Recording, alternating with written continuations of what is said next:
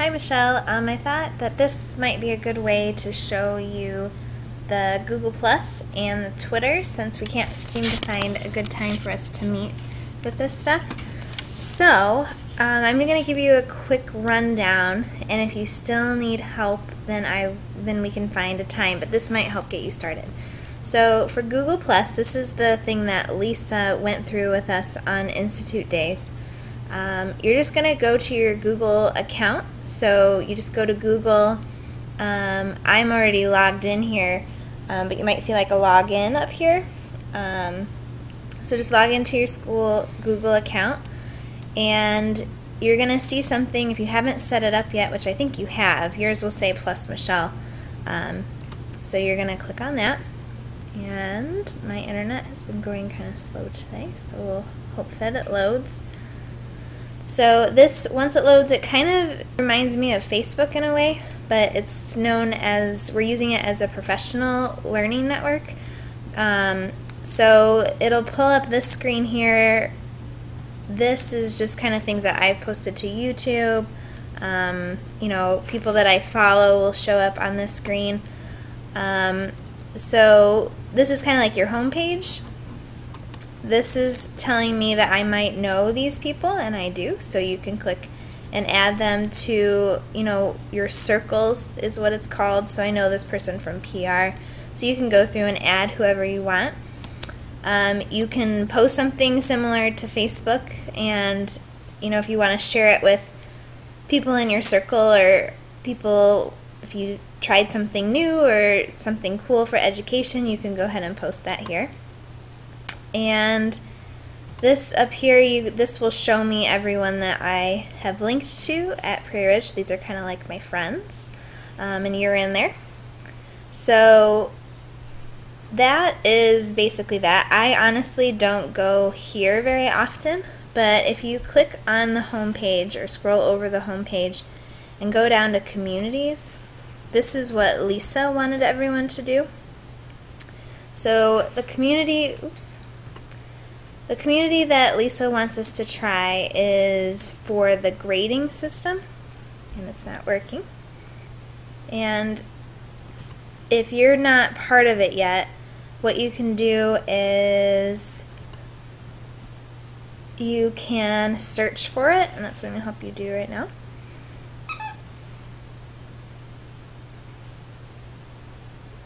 Maybe. So you can click right here. I'm already in it, but if you search for D155 homework grading exams, this community will pop up. And once you've joined it, you can enter.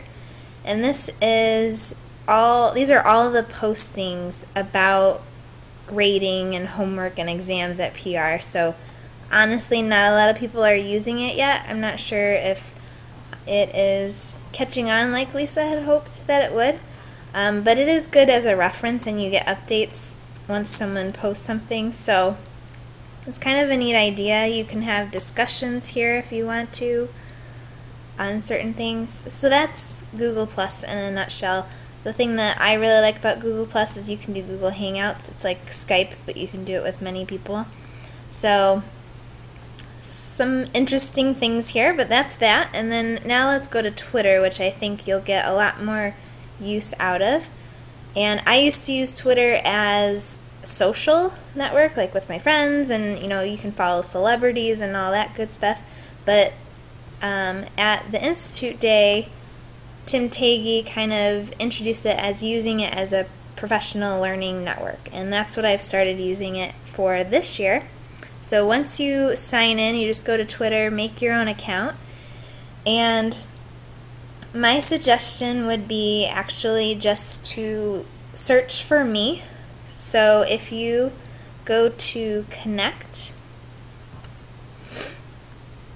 and search for my name, or you can search for like Steve Cook's name, that will help you start getting connected to people at Prairie Ridge.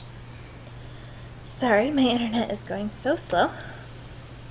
So if you are in Connect and you just search Kate Sanford, I should pop up here.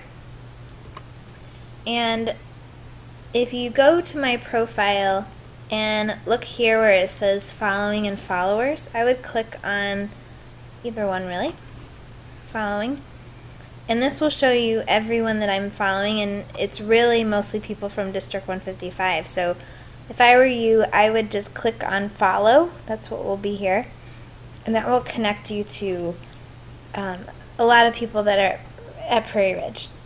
So new people sign into Twitter all the time.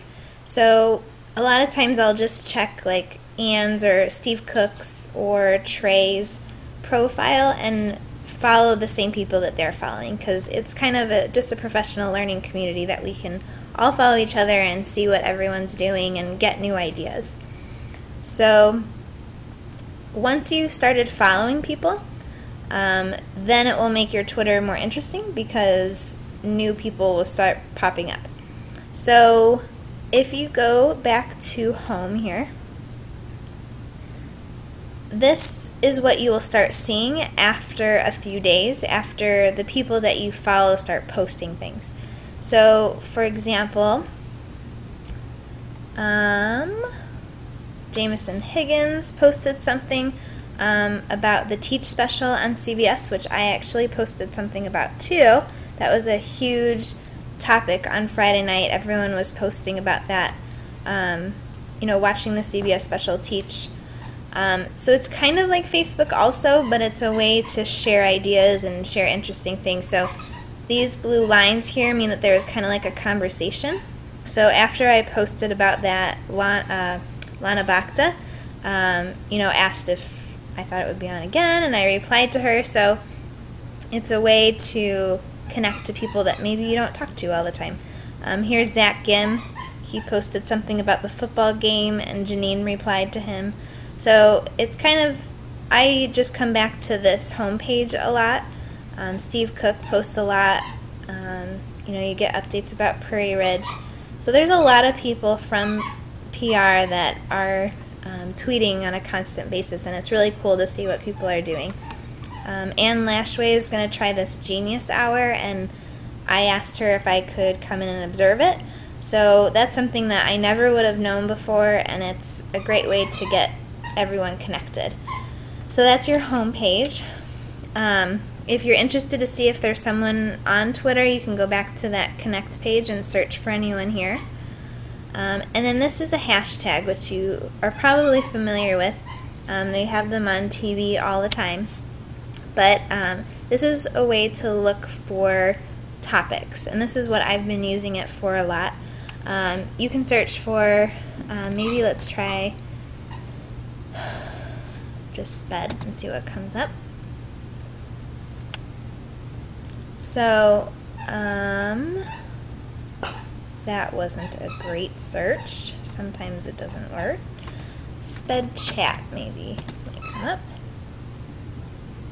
So this one, this is what other people are saying about special ed. So hashtag SPED chat. Everyone that has done that recently, their posts will come up. So a lot of times it will be articles that people are reading or interesting videos that they've found. So it's a way to get ideas. I've gotten a lot of what I should do in the classroom, but it might be a great thing for you as well. So that's a way to search for what's trending. A lot of times I will do like flipped classroom. This is a great way for me to find stuff about flipping. So anyone that has talked about flipping the classroom, their thing will come up. So that's a way to search. It's kind of used as a search tool too.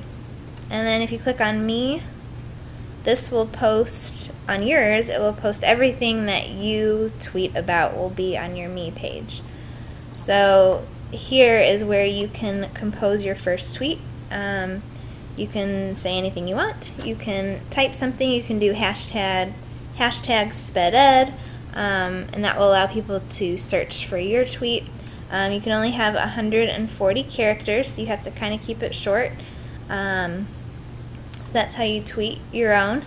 Let's say you find someone, let's see,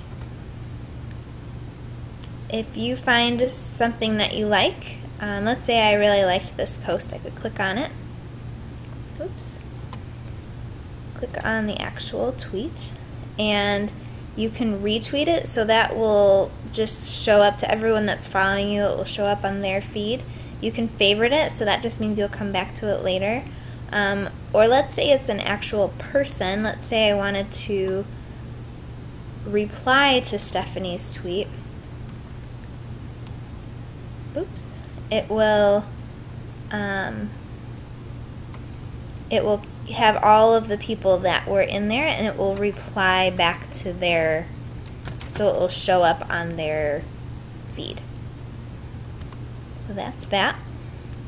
There's so much that goes into it that I think once you get started it will come more easily, but like I said, the first thing I would do is start following people to you know, see what's going on. I would love to sit down with you and go through this when you have time, or if you're interested. I have Twitter on my phone, which I think is a lot easier to navigate, so I would recommend you download it on your phone. And let me know if you need anything. Hope that helps.